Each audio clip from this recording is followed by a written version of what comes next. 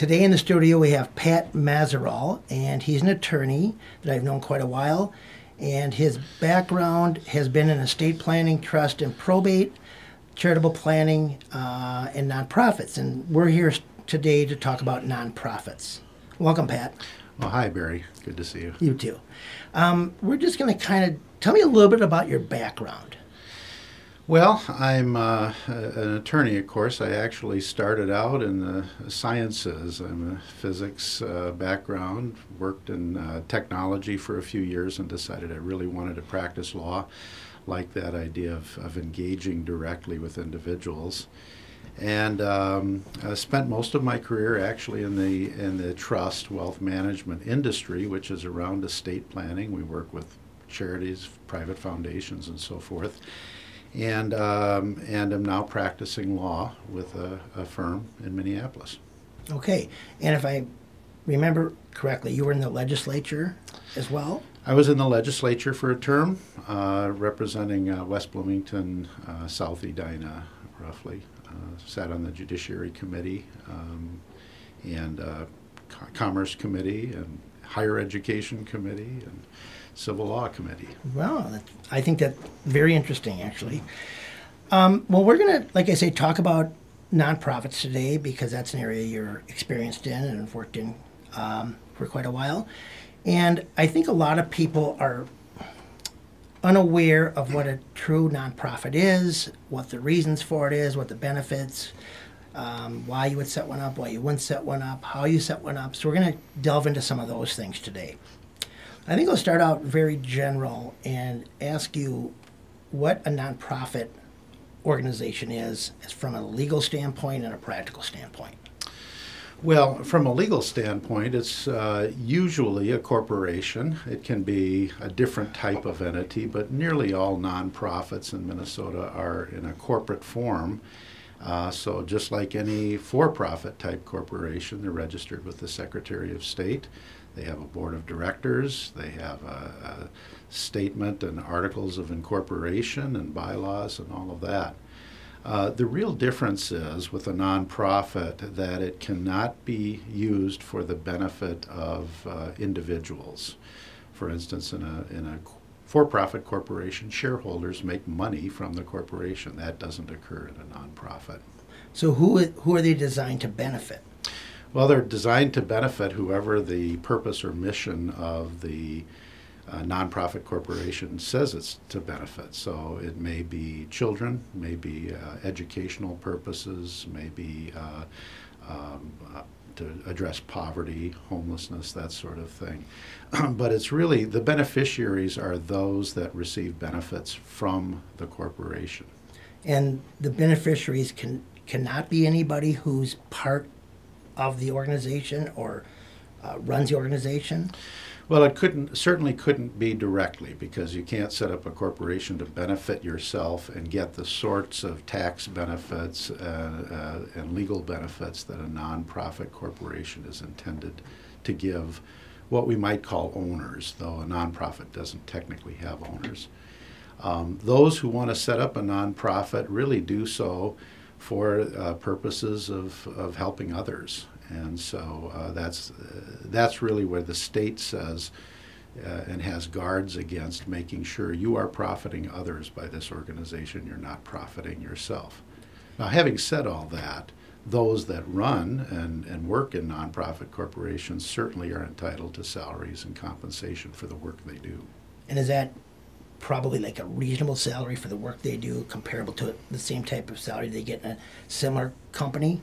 Exactly. Okay. And those are the kinds of questions that the IRS and the state will ask. Okay. So, for example, the CEO of Red Cross makes a lot of money, I'm guessing, whereas they would have to be comparable to what he or she would make in the private sector. Is that true? That's accurate. It's true. The difference might be in a for-profit corporation, that CEO would have stock, for instance, where as the corporation makes more money, the employee makes more money with the stock or receives dividends or receives bonuses and so forth.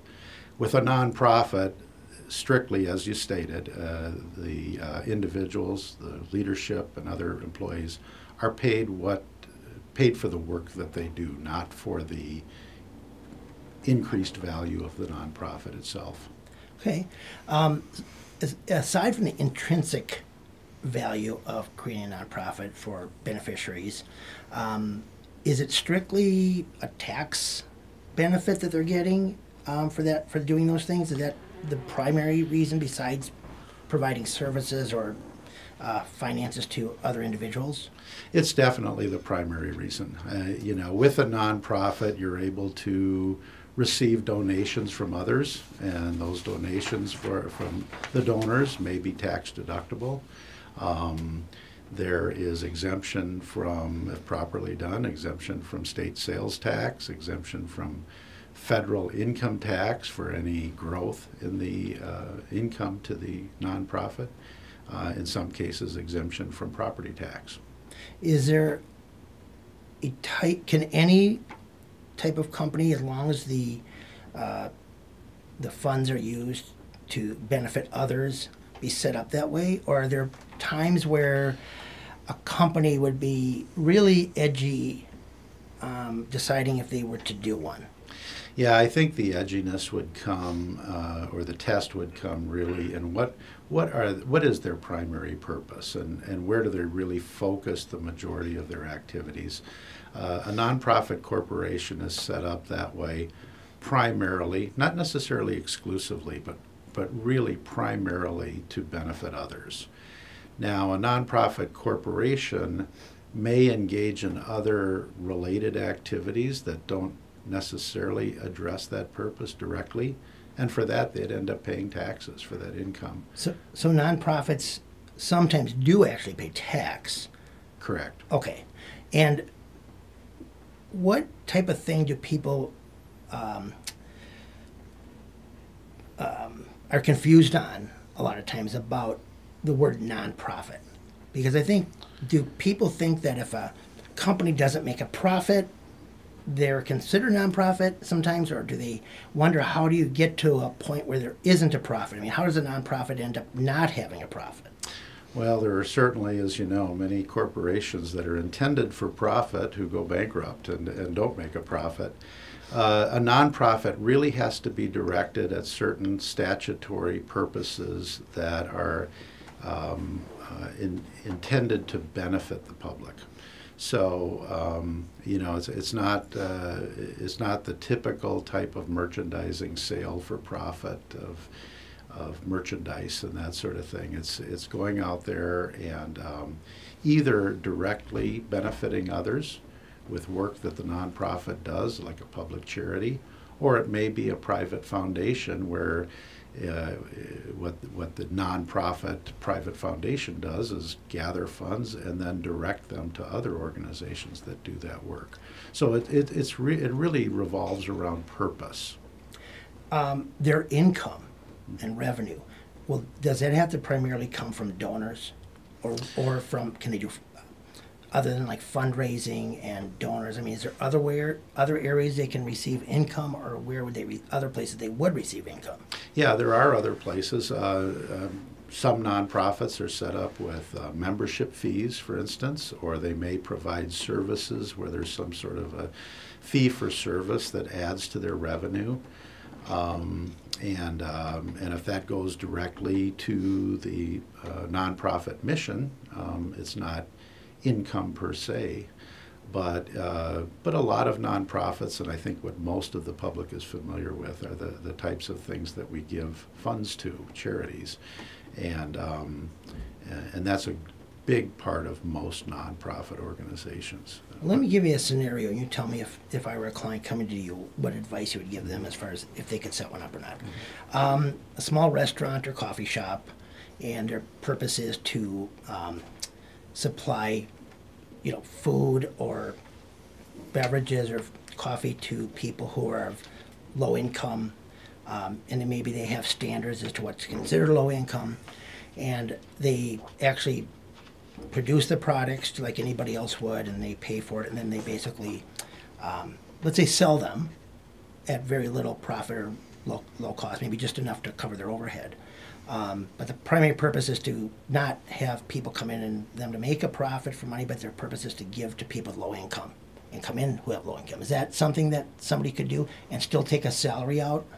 If they can take a salary, and if it were set up so that anything over and above that is received as revenue beyond their expenses goes into feeding itself back into serving those same people. So you can reinvest the money that you've had of income back in the business. Is that correct? That's correct. Okay. What you can't do is have, say, the owner, I hesitate to call it owner because nonprofits don't have owners as such, but you can't have any individual receive any benefit from the, what we would call profit, the Okay. revenue above expense. But if there, like you said, if there was a profit, earlier you said if there's a profit over and above their expenses, they may have to be taxed on it. But you're saying that that's only directly related to something that's not for the benefit of what it was set up for. Correct. Is that right? That's called unrelated business income tax. Almost like a side business or something like that. That's part of the organization. That's correct. Okay, all That's right. correct. Well, that's very interesting because why wouldn't somebody who has a restaurant like that and they have some kind of a mission, but they still want to be able to make a living off it to a certain extent? I mean, isn't it an incentive to do that type of thing?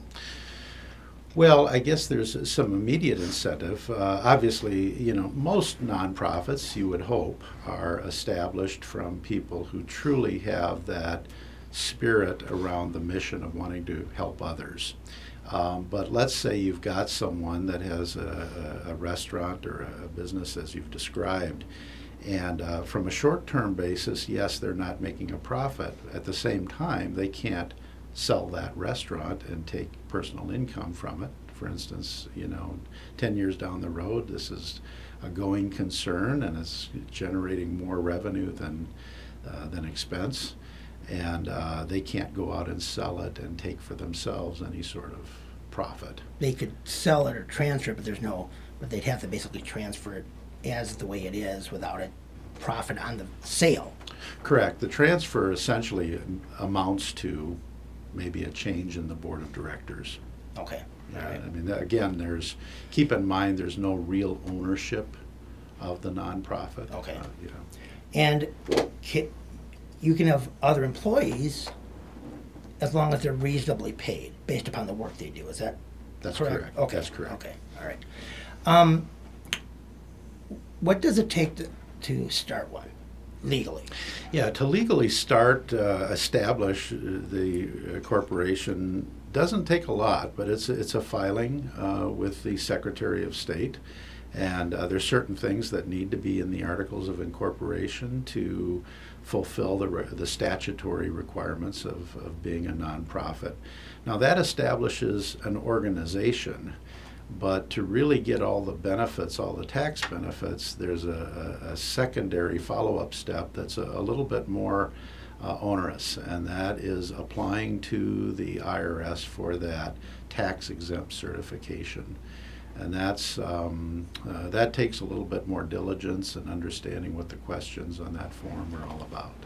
Does the IRS have to actually put their stamp of approval on it and say, yes, we allow it, or do they basically accept it and not really comment on whether it truly is a nonprofit? No, they very much question it.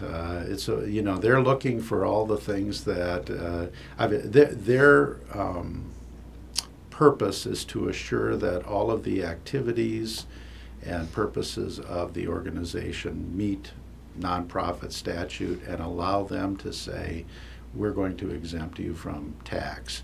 And with that, and so there's a number of questions behind that. You know, how do you operate yourself? How much are you paying your directors? How much are you paying employees? Are there any side agreements? For instance, you couldn't have someone with, let's take your example, with a food supply business who's supplying this restaurant and making money that way. So that's what the IRS is just making sure there's no way this is being set up for individual profit. And how long does the IRS take once you submit it? obviously they can vary in time depending on how the IRS works. They work at their own pace. But on average, how long does it take to get something back from them?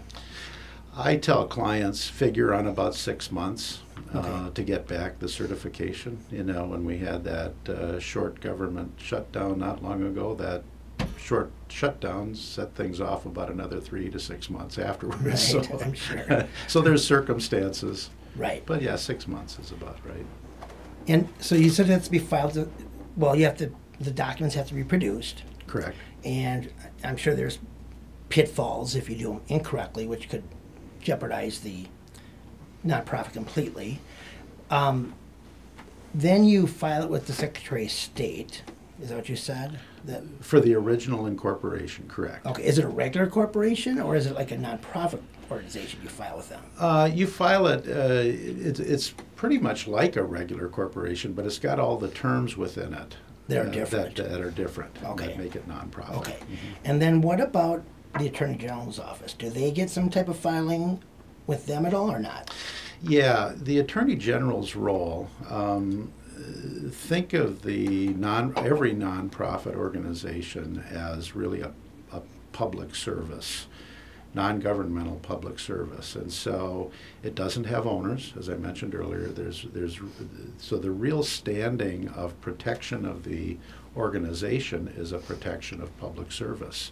And so the Attorney General is sort of the attorney for the state and for individuals in the state, is granted the authority over oversight of nonprofits. And that comes into play in a number of different ways. So they're aware of it, just like the Secretary of State and the IRS are. There's a different disclosures, different filings for all those organizations. Correct. In Okay. certain circumstances, there's a need to actually file something with the Attorney General, but it isn't always necessary. Okay. Yeah. Okay. Just But for instance, if a nonprofit were sued, the Attorney General gets notified. In Hennepin County, if a nonprofit is a beneficiary on an estate, and that beneficiary designation is a formula, a percentage rather than a fixed amount, the Attorney General gets notified, because they're there to assure that the nonprofit gets what it's due okay. and to assure that it's So it protected. sounds like if somebody had an estate or a will or their own trust, and they designate some portion, maybe all, but some portion of their estate to be donated to the nonprofit. Right. That is something that the Attorney General's office gets involved in. In Hennepin County, and if it's not a fixed amount. For instance, Okay. if someone leaves $50,000 to a nonprofit and they receive a check for $50,000, there's nothing to be looked into. I see. If it's a formula, though, then, I see. Yeah, that's Okay. where the attorney Okay. gets I involved. gotcha.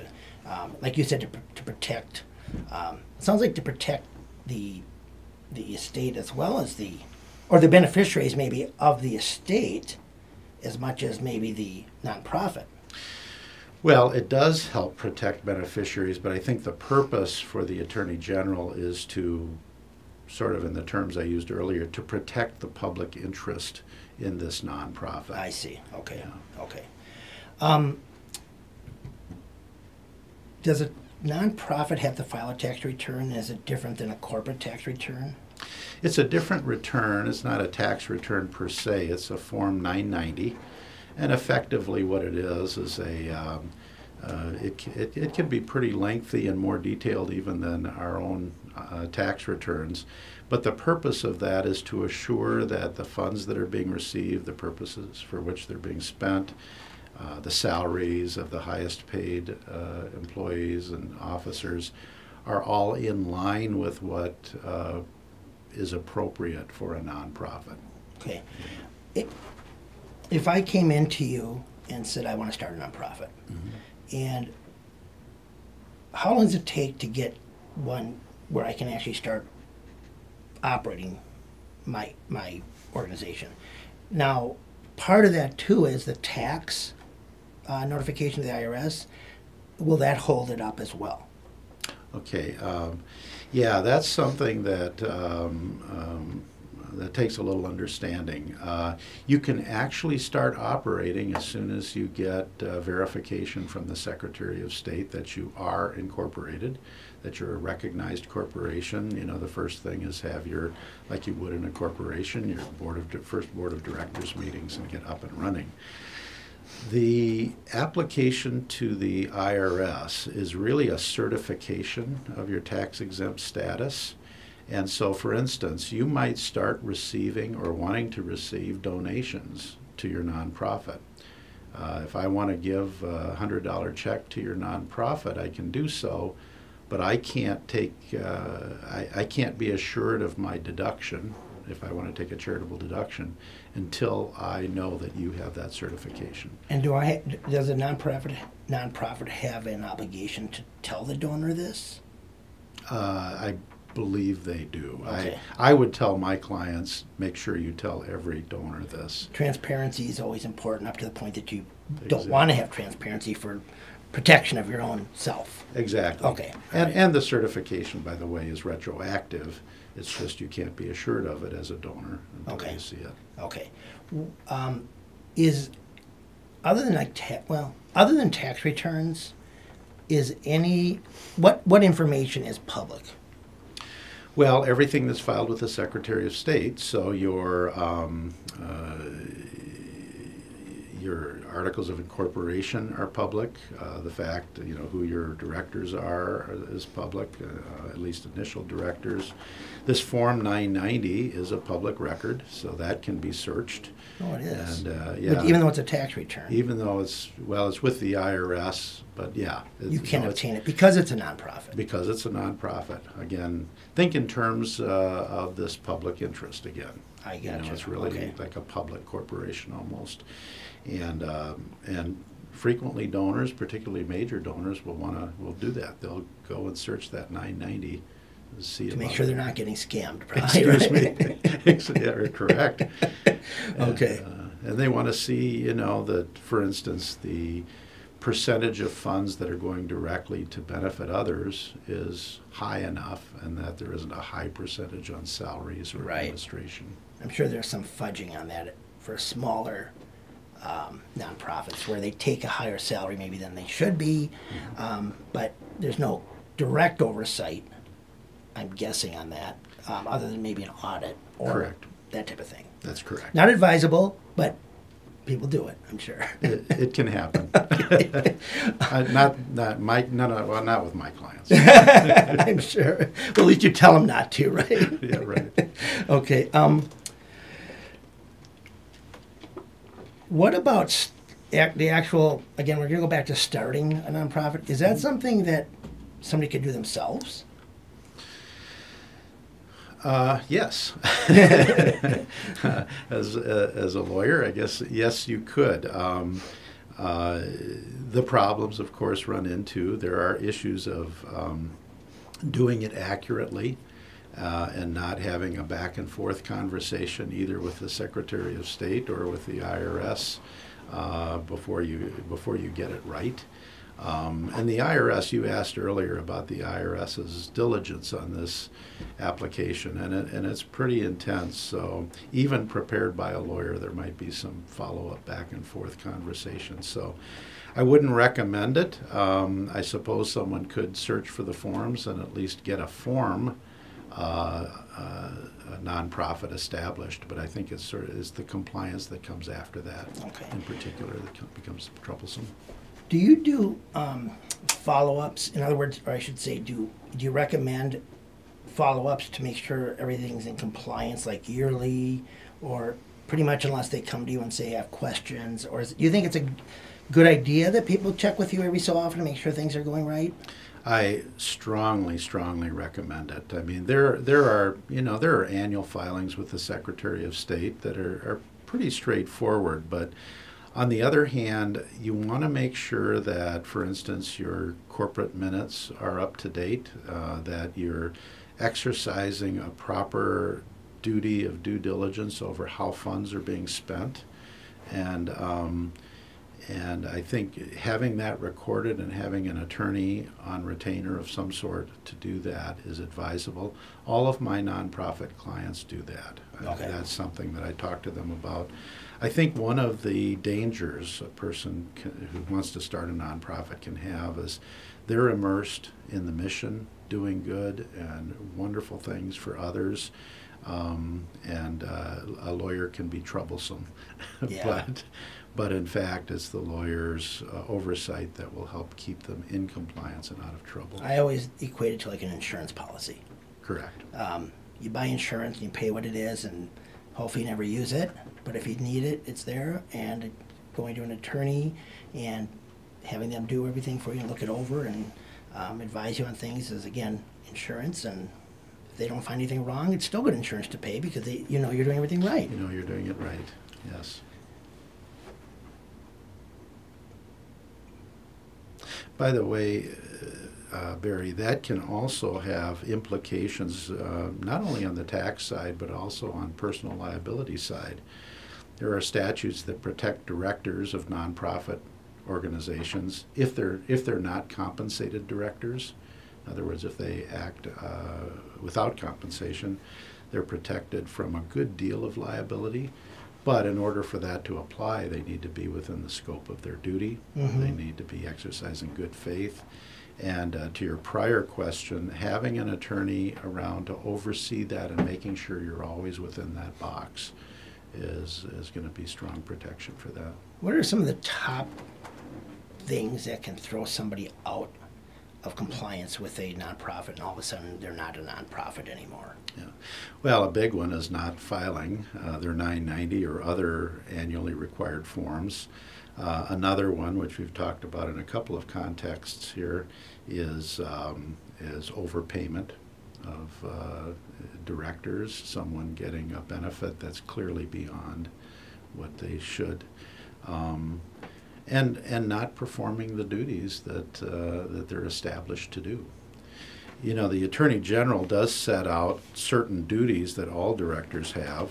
There's a duty of due care for the organization, which means they have to be active participants and knowing participants in the board, keeping minutes and books and that sort of thing that a lawyer can help them with as part of that. There's a duty of loyalty to the nonprofit, so you know, things like self-dealing are prohibited with any, say, outside corporate organization the nonprofit might work with that maybe a director owns. There's a duty of obedience to all the laws. That's sort of the compliance we've been talking about, to the governing documents. And so, you know, that's it's a relatively heavy burden. So you pick directors carefully, but you also want to make sure that it's directors who are focused on the mission. With all these obligations and risks that a director takes on, why would somebody want to be a director? Because they're good people. As long as they behave. As long as they behave. I mean, you know, I think the state looks favorably on nonprofits. It is a public service, and the intention isn't to have a gotcha on directors who give of their time and resources. But at the same time, you have to make sure you're doing it for the right purposes and not getting personal benefit from it. And in that corporate documents you spoke of, where it has the mission, so to speak, about the nonprofit, that's correct? That's right? correct. How specific or vague can you be in there, and can be across the board on different things that you're deciding to have a mission on? There's actually some standard language that can be used that's very broad. I encourage my clients, though, if they're doing this, to think through what's their real purpose, and I attempt to have them somewhat narrow it, leave enough breadth in there so that, you know, they aren't going to get caught going outside of what their purpose is. But narrow it in the sense of it focuses the board and it focuses them on why are they really doing this, and I think it helps helps focus the organization toward its purpose. The answer to your question, though, is it can be either broad or narrow. Okay. But all of it is related to helping the public in some way. And if you have it narrow and you go outside that scope a little bit, is there a problem with that? There really isn't. I Okay. mean, you know, even when I have clients narrow it, I'll include some broader language too. But the idea is by coming up with some narrower language, it tells the state and the IRS and themselves, this is what we're really trying to do, and if you go beyond it, you're still covered. So it sounds if you have charitable intent, so to speak, to the public good and to give beneficiaries the benefit of what you can raise money on and spend money on them on, and really have some good intentions. Understand that you still make some money off of what you're doing for your time. Sounds like it's a pretty good thing to do if you're in that sort of sphere. Absolutely. Okay. Absolutely. I mean, we both know people who are executive directors of fine nonprofits, make a reasonable living off of that, but in substance, their heart is really into the mission of that nonprofit. Do a lot of directors not even take any money? Or do they have to, or do they take some? Or, I mean, how is it commensurate with what the work they do? Yeah, generally, well, rarely do you see a director of the board taking any compensation, perhaps expenses, reimbursement of expenses, but usually board members are not compensated. And as I mentioned earlier, in order to take advantage of the statute protecting them from liability, they need to be uncompensated directors. Okay. So they don't get a salary. On the other hand, executive directors, those who function really with the day-to-day operation of the nonprofit, typically, they don't have to be, but typically are compensated, and I think should be. You know, that's a legitimate expense to have an executive director on staff. And the executive director is really the person running it. That's correct. They're like the head honcho who's running it the day-to-day, as if they're running a company. That's themselves. correct. Okay. That's the president of the corporation. And you have to have a board of directors? You have to have a board of directors. You have to have at least 3 on that board. Typically, when you get started, you'll name 3 or more as your original board, and in most nonprofits, that board of directors is self-perpetuating, self-sustaining, in that they elect the next board, they assure that the board continues. Nonprofits typically, and by statutory default, don't have members. They have a board of directors, which again is not an owner, but basically the ones that make all the decisions. And in a nonprofit, what do the actual directors do? And how often do they meet? Yeah, they meet, I have them meet at least annually. Depending upon the activities of the organization, they might meet more frequently than that. But their primary role is to oversee the executive director of the organization, to assure that that the finances are appropriate, they're being appropriately handled. They approve the 990 before that goes out to the IRS, and they assure that all the operations are within the 4 corners of the Articles of Incorporation and bylaws. And are there legal documents that are involved in those annual meetings where the directors sign off on, or make the executive director sign off on, or is it basically due diligence and without any kind of a documentation of it? Yeah, the meeting is documented through minutes, and that's another one of those things that an attorney can help make sure are kept up to speed, up to date. And the minutes are there to say, what did the board of directors do? And depending upon the bylaws and the organization, oftentimes in that annual meeting, they'll be renewing the role of the executive director. They'll be approving an annual budget. They'll be as I said earlier, approving the 990, kind of all of the high-level oversight. They'll assure that they'll get reports on the activities of the organization during the year, and are those activities within the mission and purpose of the organization. Okay. Well, being an attorney myself, who haven't worked directly in nonprofits, I learned a lot.